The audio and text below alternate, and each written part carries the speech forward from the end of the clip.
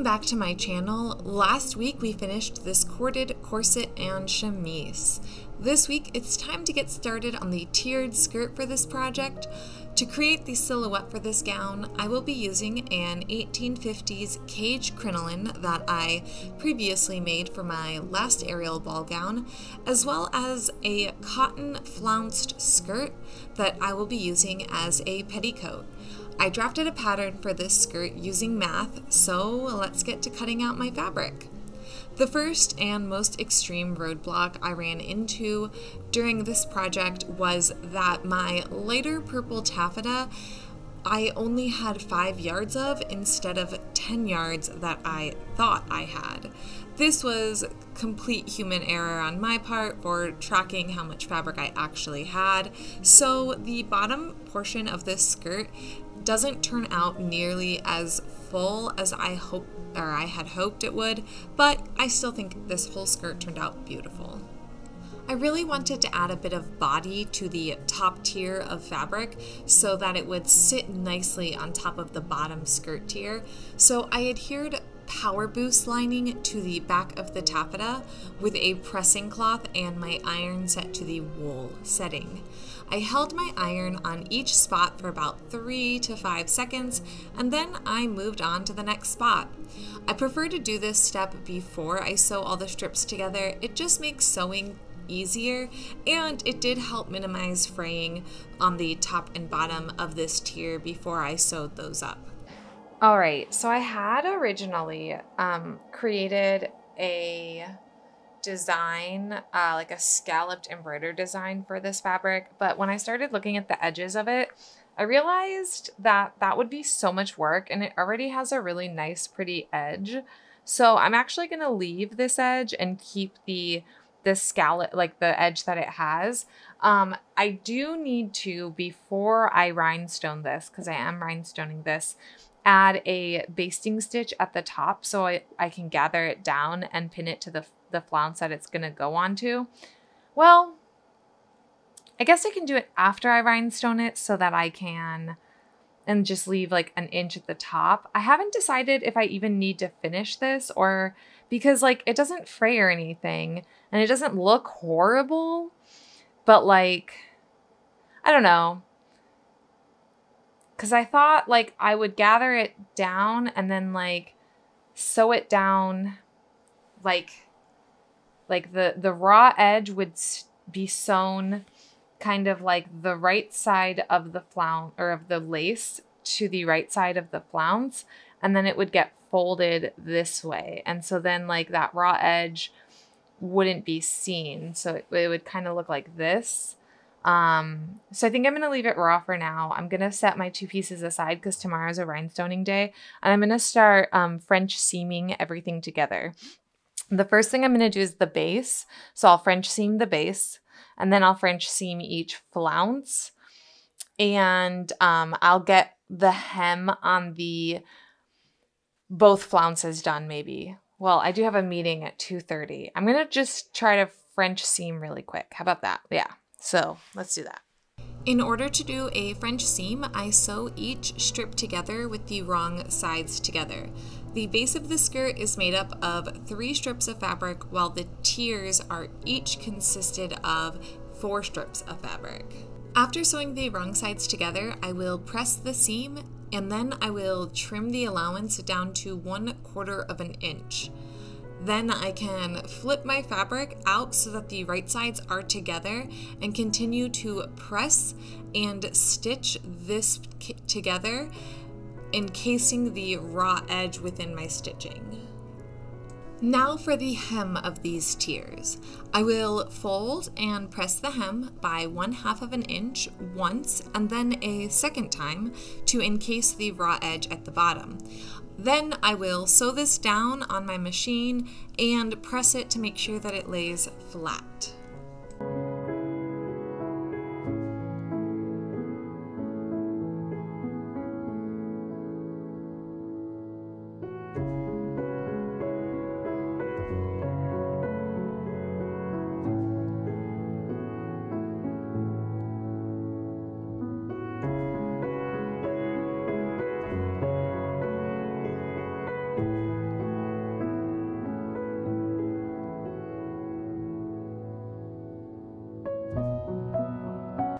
Hello friends! So today and maybe the next day, I don't exactly know, I'm gonna be rhinestoning the white like lacy flounces. So what I have here is I finally invested in one of these little picker-uppers. I did not get the big famous katana one or whatever because they were $35 and this was $5. So if this is crap, I've been told that a crayon works. I don't think I have any crayons, but you guys have also seen me rhinestone on this channel. I have no doubts about using my fingers. Like, I'm fine with it. The internet isn't fine with it, but I'm fine with it. I'm using these Bohemian AB crystals. I really like these. To me, the light, the way the light hits them and the shine they have and the color richness is on par with Swarovski. So, and they're, I want to say like a third to a quarter of the price. I got these for $5 for one, about 1,000 of them. So I'm okay with that price. And then I've seen a lot of people do this before, and I've had a lot of people suggest getting, basically like empty crafting syringes and filling your glue in that. So I did do that. I have those, and I have 2 different size needles. I'm going to use this smaller one for the first batch of glue and then see how it goes. They are disposable or like non-reusable. So it does have a little bit more of a environmental impact. If this speeds up my process so significantly that my world is changed, I'll invest in a lot more. But if it's one of those things where like it speeds it up only a little bit, I'm probably not going to buy them again because, again, of the environmental impact of the plastic that it takes to make these. But I just wanted to give it a shot because I get so many comments about this and about using these tools, and it just, I don't know, I fell under peer pressure. I felt like I had to at least do it and tried it so that I could have an opinion on it. So the next thing I'm going to show you is I have this ruler. It is 3 inches by 18 inches, and I'm gonna, when I actually rhinestone, have a camera over my shoulder so you'll get to see it, but I wanted to explain it first. I have parchment paper down underneath my lace, and I place this down, and I'm gonna place it to line up with the top, and starting from the top, I'm going to place a rhinestone every 2 inches down.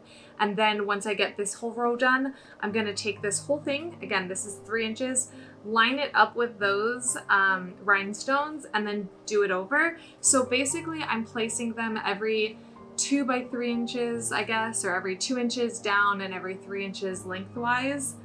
And that should have a nice dramatic coverage without it being so dense that it is heavy and not attractive. So we'll see how that goes, and I will be watching men's gymnastics on the Olympics because it is the Olympics, and I've always been a fan of gymnastics. My favorite sports to watch in the Olympics are typically gymnastics and swimming. So normally I prefer the women's gymnastics, but that doesn't start for another day. So here we are. If you're watching the Olympics right now, what sports do you like to watch? I'm not a big sports person, but gymnastics and ice skating have been something I've been interested in since I was a little girl, so I watch them. Oh, and I do have my fabric weights holding my fabric down, because how I plan to attack this is going from this side all the way to this side of the parchment paper. I have this square parchment paper, and then I'll lift it up to see how it's doing. If it's dry enough to move over, I will. And if the parchment paper, I know I'll have to replace the parchment paper over time, but I know I'm able to use a decent amount of parchment paper. So we'll see. I'm gonna get started.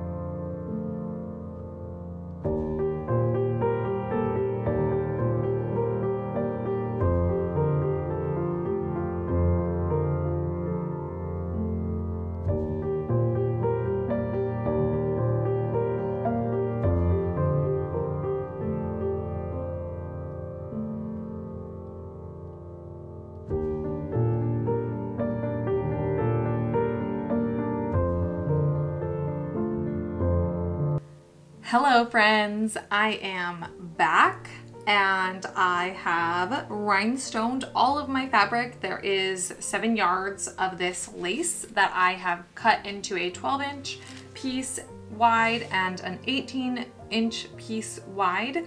And now that it's completely rhinestoned, I'm not sure if you're gonna be able to, yeah, you can't really see it, but I'll get some really buttery close-up goodness for this part of the video.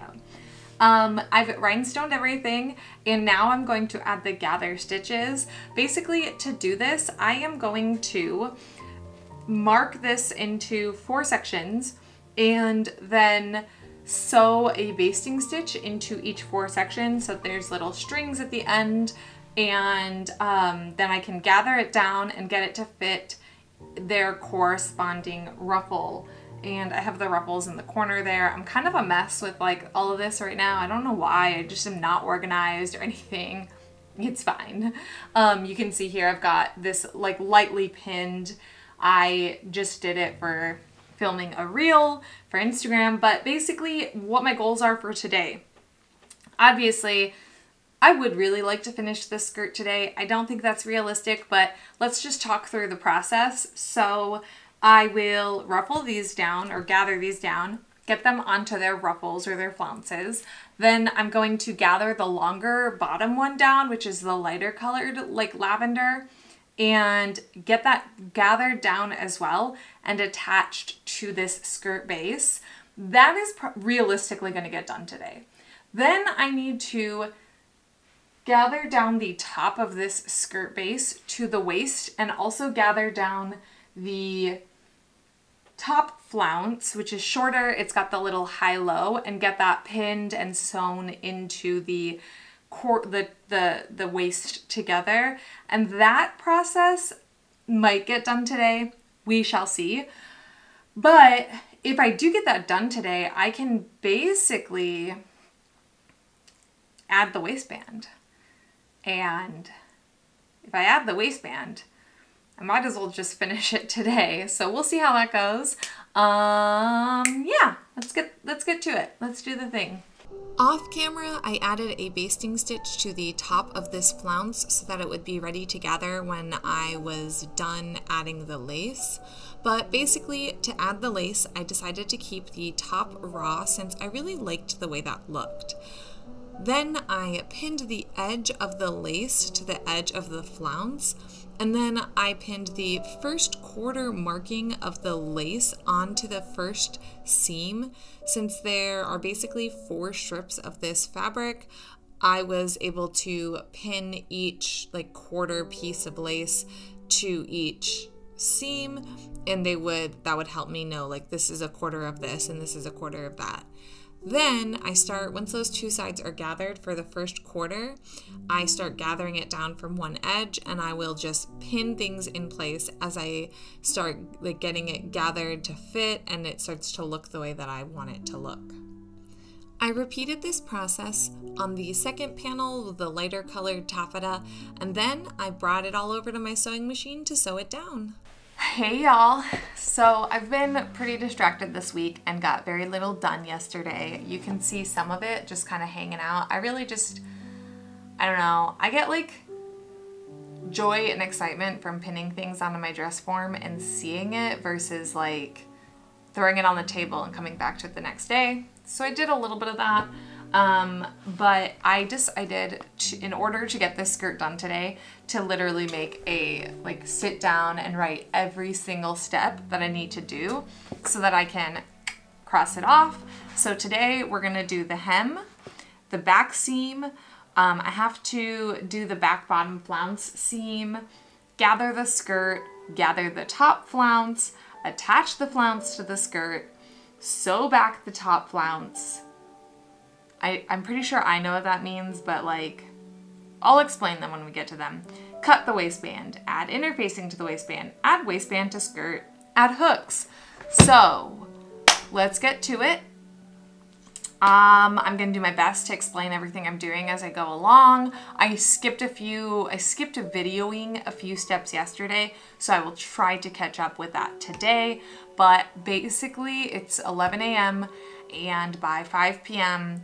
I need a skirt done.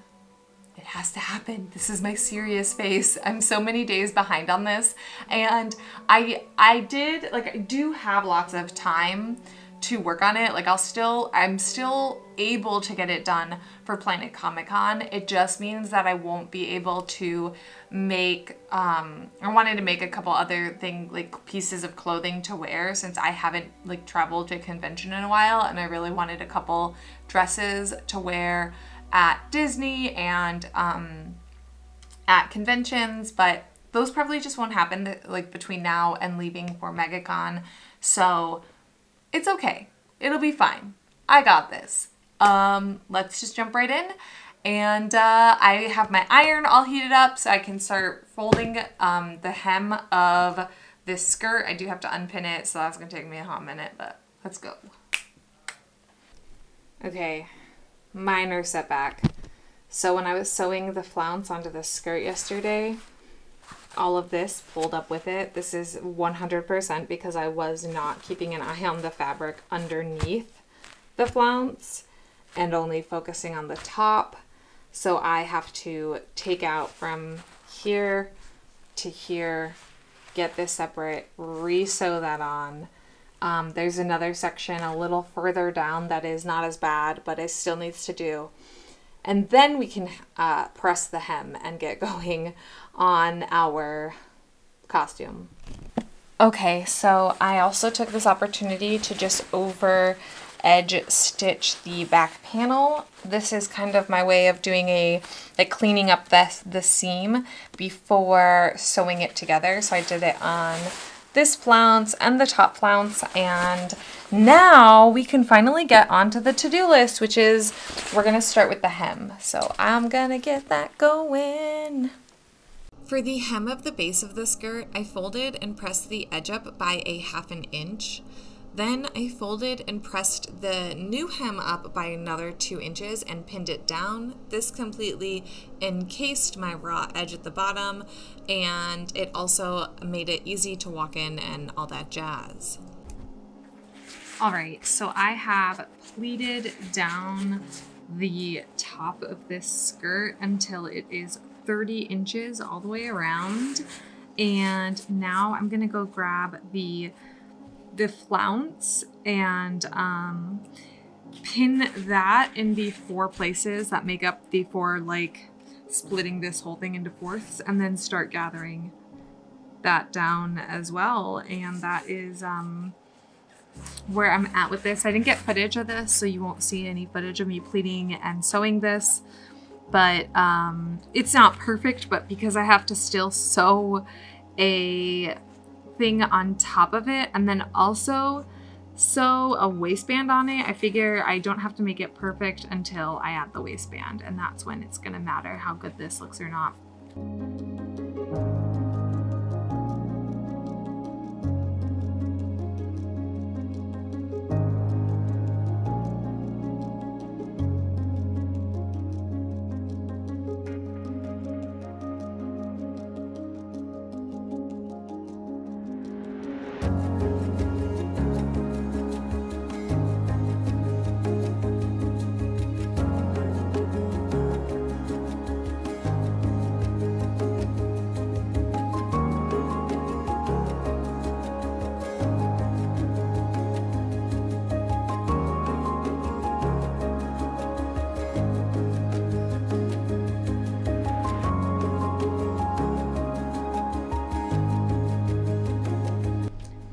Okay, so this is probably the last shot I'm gonna have of this because I am gonna sit down and hand sew this entire waistband on. This is just a lot of layers, and my machine was already, not my machine, my needle. And this is the largest needle I have. I do not have denim needles or anything stronger on me. It was kind of like having issues sewing through the layers before adding this waistband. So I'm going to do the waistband by hand, and I'm going to do a back stitch essentially. And then I'm going to flip it over and do the other side by hand as well. And then add the hooks, and that's what I'm going to do. So I think we should call the construction portion of this video right here. And I hope you enjoy the reveal.